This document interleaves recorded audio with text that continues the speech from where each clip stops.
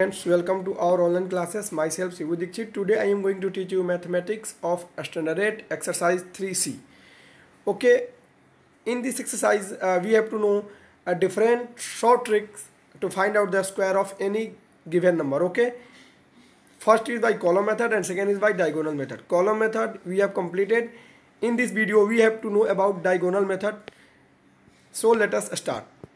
Here question given that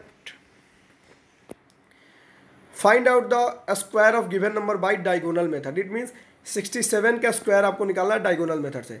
आपको column method में बता चुका हूँ, आप इसके पीछे की वीडियोस को देखिए, वहाँ से आपको क्लियर हो जाएगा. अब देखिए, जब भी डायगोनल मेथड से क्वेश्चन सॉल्व करते हैं तो हम क्या करेंगे, सबसे पहले हम एक स्क्वायर बनाते हैं. क्या बनाते हैं? एक स्क्वायर. और स्क्वायर में ब्लॉक उतना ही बनाएंगे जितना हमारा आपको डिजिट्स, जैसे कि 67 है, यानी कि स्क्वायर इसका तो 67 इंटू 67 यानी 4 ब्लॉक होगा इसमें. तो हम इसके 4 ब्लॉक बना लेंगे. कैसे? तो आप देखिए, इस तरह हमने किया और फिर से इस तरह किया. ये 4 ब्लॉक तैयार हो गए. ठीक है, डिजिट्स के इक्वल. अब क्या करना है आपको, प्रॉपरली 6 7 फिर 6 और 7 ऐसे लिख लेना. यहाँ पे 6 7 ये हो गया. अब क्या कीजिए, आप इनके डायगोनल को आप ज्वाइन कर दीजिए हर ब्लॉक्स के. जैसे जो कॉर्नर्स उनको आपको केवल ज्वाइन करना है, जो यहाँ पे किया गया आप देख सकते हैं प्रॉपरली. ठीक है, आपने इसको ज्वाइन किया तो इस तरह से आपने एक चार्ट तैयार कर लिया. कैसे? आपने सबसे पहले एक स्क्वायर लिया, स्क्वायर में आपने इसके 4 पार्ट्स बनाए, फिर ये कॉर्नर ज्वाइन किया आपने, फिर इस कॉर्नर को और फिर इस कॉर्नर को. तो आपका डायग्राम कुछ इस तरह से बन गया. ठीक है, अब आपको 6 7 को अरेंज करना है. तो 6 7 आप यहाँ पे लिखोगे, 6 7 आप यहाँ पे लिखोगे. उसके बाद आपको मल्टीप्लाई करना होता है. इससे मल्टीप्लाई कीजिए पहले आप. तो 6 इंटू 6 दैट विल बी 36. देखिए, 6 इंटू 6 दैट विल बी 36. तो 3 आप यहाँ पे लिखोगे, 6 यहाँ पे. अब 6 और 3 ऐसे नहीं लिखोगे, पहले 3 फिर 6. अगेन देखिए, आप 6 इंटू 7 दैट इज 42. तो 4 2 आपने यहाँ पे लिखा. अब नेक्स्ट आपको इस 7 को इस 6 से मल्टीप्लाई कीजिए. 7 6 जा 42. तो 4 यहाँ पे 2 यहाँ पे. फिर आप इस 7 को 7 से कीजिए 49. 7 7 जा 49. देन 4 यहाँ पे और 9 यहाँ पे. तो आपने सबसे पहले इसको फिल कर लिया. ये फिल हो गए आपके. अब आपके नेक्स्ट स्टेप्स क्या होते हैं, आपने जो ये डायगोनल्स ज्वाइन किए हो इनके अकॉर्डिंग अब ऐड करना शुरू करो, एडिशन करो. तो देखिए, इस ब्लॉक इधर से स्टार्ट करना, आपको यहाँ से नहीं करना है. इस ब्लॉक में आपको सिर्फ 9 है तो 9 को ऐड किए तो 9. इसमें देखिए 2, इस वाले ब्लॉक में 2 4 और 6 2. तो 2 4 6 और 2 8 हो गया. तो आपने 8 लिख लिया. यहाँ देखिए, तो 4 ऊपर वाले ये अब 6 7 को ऐड नहीं करना है. ठीक है, सिर्फ जो अंदर है. तो देखिए 4 और 6 10 और 4 14. तो आपने यहाँ पर लिख लिया 14.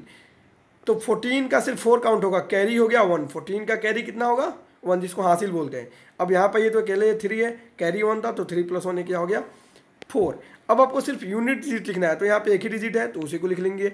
यहाँ पे यूनिट डिजिट लिखेंगे 4, इसका भी एक ही है और इसका भी एक ही है. तो हमारा स्क्वायर हो जाएगा 4489. आप इसको मल्टीप्लाई करके चेक कर सकते हैं. 67 का स्क्वायर 4489 ही होगा. I hope date you are understanding. अब देखते हैं नेक्स्ट 86 का स्क्वायर. देन नो मैटर, 86 का स्क्वायर यानी 86 इंटू 86. 4 ब्लॉक फिर से बनेगा. जो आपको 4 ब्लॉक कैसे बनाना है, फिर स्क्वायर लीजिए आप ऐसे मिडिल से 4 ब्लॉक, फिर इस कॉर्नर को ज्वाइन कीजिए, फिर इस पूरे कॉर्नर को, फिर इस कॉर्नर को. ये आपका हो गया तैयार. फिर आप अरेंज कर लीजिए. कैसे? तो 86 8 6 8 6 आपने लिख लिया. अब मल्टीप्लाई कीजिए उसी तरह. 8 8 जा 64 आपने लिखा 64. 8 6 जा 48 आपने लिखा 48. 6 8 जा 48. 4 8 6 6 जा 36 36. अब इसको फिर ऐड कीजिए. 6 का 6 देखिए यहाँ पे, फिर 8 3 11 और 8 19. तो 19 का आपने 19 लिखा, बस 9 कैलकुलेशन में आएगा और कैरी हो गया 1 हमारा. अब यहाँ ऐड कीजिए आप. तो 4 4 8 4 12 और carry 1. Then this will be 13. अब 3 काउंट हुआ, फिर से कैरी 1 और 6 1 7. अब आप लिख लीजिए. तो 7 इसका यूनिट प्लेस 3, इसका यूनिट प्लेस 9, इसका यूनिट प्लेस तो एक ही है 6. तो 7 3 9 6 ये आपका आंसर हो गया. अच्छा, अगर मान लीजिए, जस्ट फील कीजिए कि अगर आपसे कोई पूछता 4 का मतलब 4 का स्क्वायर करना, जस्ट या आपको 22 का स्क्वायर को देता. जरा एक मिनट देख लेते हैं, ऐसे क्वेश्चन है नहीं है आपको. अगर आपको कोई 22 का स्क्वायर देता, समझिए ज़रा ध्यान से, तो वहाँ भी 4 डिजिट है. तो आप 4 ब्लॉक एक मिनट, तो आप 4 ब्लॉक्स तो बनाओगे ही. मैं वो 4 ब्लॉक्स बनाता हूँ. 22 का स्क्वायर एक बताता हूँ आपको. उसमें एक चीज़ बताना मैं. आप क्या करो, ऐसे बना लिए, फिर ऐसे किया आपने, फिर ऐसे, फिर ऐसे. अब लिखोगे आप 2 2, फिर लिखोगे 2 2. अब देखो 2 2 जा आया 4. तो 2 डिजिट तो है नहीं, तो आप इसमें हमेशा 0 लिखोगे और 4 यहाँ पे लिखोगे. मैं ये बताने वाला था. जब 2 डिजिट्स नहीं आए तो फर्स्ट में आप 0 लिखोगे और यहाँ पे डिजिट्स को लिखोगे, फिर 2 to the 4 देन 4 यहाँ पे और 0 यहाँ पे। मैं आपको इसलिए बताया कि अगर यहाँ पे तो 2 डिजिट 8 8 64, तो आप 6 यहाँ 4 यहाँ, लेकिन अगर 2 to the 4 आया तो अब इसमें क्या लिखोगे, तो यहाँ पे 0 लिखोगे और 4 यहाँ पे लिखोगे, मैं ये बता रहा था, ठीक है। और बाकी प्रोसेस सेम है। अब देखिए आपका आ गया 137 यानी 3 डिजिट्स, तो 137 इंटू 137 यानी टोटल डिजिट्स हो गए 1 2 3 4 5 6, यानी अब कॉलम कितने बनेंगे आपके, 9 कॉलम बनेंगे। यहाँ पे कॉलम मतलब देखिए डिजिट्स मैंने यहाँ पे जैसे 2 के लिए बताया आपको कि आप बना लोगे ये 4 डिजिट्स में आएगा तो आप 4 डिजिट्स में, लेकिन जब आप 3 डिजिट्स का स्क्वायर करोगे, देखिए ध्यान से 3 डिजिट्स का जब स्क्वायर करोगे आपका आंसर कितने डिजिट में आएगा, 1 2 3 4, देखिए यहाँ पे 1 2 3 4 5 डिजिट्स में आ रहा है। बट यहाँ पे जो कॉलम बनेंगे ना, देखिए कैसे बनेगा, 1 2 3 4 5 6 7 8 9 कॉलम बनेंगे। बिकॉज क्यों बनेंगे, क्योंकि आपको देखिए कैसे होगा ये, मैं बना के दिखाता हूँ आपको।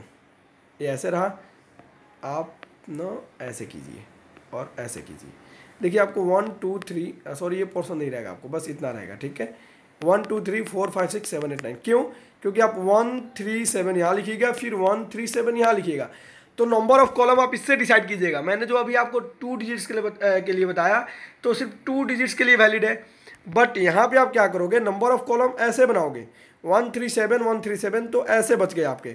अब फिर आप डायगोनल्स को ऐसे ज्वाइन करते चलिएगा, जैसे जैसे भी आपके डायगोनल्स ज्वाइन होंगे, ठीक है।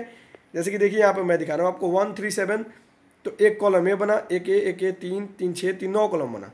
अब आपको क्या करना है, इसको ऐसे ज्वाइन किया हमने, फिर इन दोनों को ऐसे किया, फिर इसको ऐसे, फिर इसको ऐसे, फिर इसको ऐसे, यानी कॉर्नर्स को आपको ज्वाइन करना है वेल पैटर्न में, ठीक है। आप इक्वल डायमेंशन से बनाओगे ना तो आपका कॉलम अपने आप ज्वाइन हो जाएगा, स्केल लेके इक्वल डायमेंशन से बनाना। और आपने 137 लिखा, 137 लिखा, अब आप एडिशन कीजिए, देखिए मल्टीप्लाई 1 1 जा 1, तो 1 यहाँ पे 0 यहाँ पे, मैं अभी आपको बताया 1 3 जा 3 3 यहाँ पे 0 यहाँ पे, 1 7 जा 7 7 0। अब फिर 3 आपका मल्टीप्लाई करेगा, देन 3 1 जा 3, तो 3 0 3 3 जा 9 9 0 3 7 जा 21, तो 2 1। अब 7 1 जा 7, तो 0 7 7 3 जा 21 7 7 जा 49, तो 4 9 हमने यहाँ पे लिख लिया। अब आप फिर से एडिशन यहाँ से शुरू कीजिए, 9 इसमें देखिए 6, इसमें देखिए 7 2 9 9 18, तो 20 27 यानी 27, कैरी हो गया कितना 2, कैरी कितना हो गया 2। अब देखिए यहाँ पे 3 3 6 और 2 8, कैरी कुछ नहीं, यहाँ पे देखिए 1 और यहाँ पे आपका कैरी कुछ भी नहीं है, तो ये तो 0 है, तो 0 ही हो गया। अब आप यूनिट प्लेस को ले लीजिए, तो यूनिट प्लेस ये 0 तो लेंगे नहीं, तो बचा क्या 1, देखिए 1 8 7 6 9, यही आपका आंसर हो जाएगा 1 8 7 6 9, यानी 18,769, this is the answer. Okay, तो इस तरह से आप जैसे ए है ये भी बना सकते हैं, इसमें भी 9 कॉलम बनेंगे और आप इसी को ऐसे अरेंज करके बना सकते हो। तो आप वेल पैटर्न में वीडियो को थोड़ा स्लो करके आप रोक के देखोगे तो आपको इजीली समझ में आएगा। आपको number of column digits arrange कीजिए 2 5 6, तो 2 5 6, तो इनके लिए कॉलम बन जाएंगे 9। और उसके ऐसे आप अगर इक्वल डायमेंशन मतलब नाप के जब बनाओगे ना, साइड सभी इक्वल करके बनाओगे, बिकॉज स्क्वायर के सभी साइड्स इक्वल होते हैं, और इक्वल पार्टिसिपेंट इसमें लाइन डालोगे तो ये आपका डायगोनल अपने आप एक्यूरेट मिलेगा। ये जो मिल रहा है, आप कॉर्नर्स को ज्वाइन करते चलो अपनी एक वेल पैटर्न से, और फिर मल्टीप्लाई करो, इनको लिखो, और फिर इधर से एडिशन करो और अपने आंसर को लाओ। तो इस तरह से आप बनाओगे। अगर डाउट होगा तो आप कमेंट करके पूछ सकते हो। Okay, thanks.